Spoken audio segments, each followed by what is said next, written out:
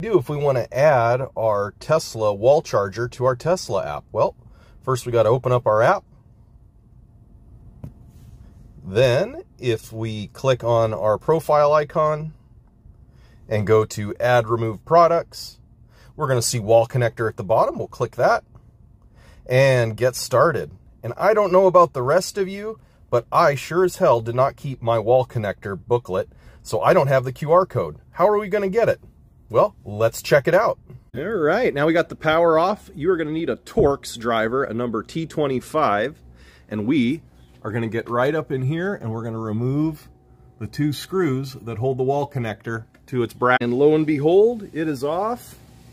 And there's our QR code, so we can grab that for our wall connector. Get started, and we now have the QR code. So we'll click scan QR code.